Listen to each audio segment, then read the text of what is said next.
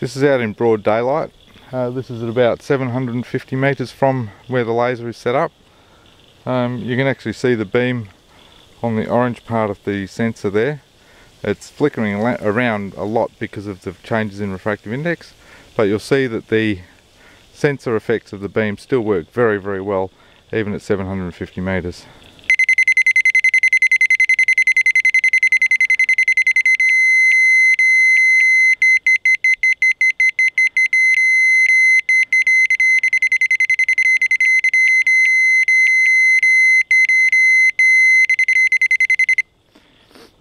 This shows that the alignment system can be used very, very effectively to achieve approximately 30, 40, 50 millimeters alignment resolution even at 750 meters, which works out to very, very high precision.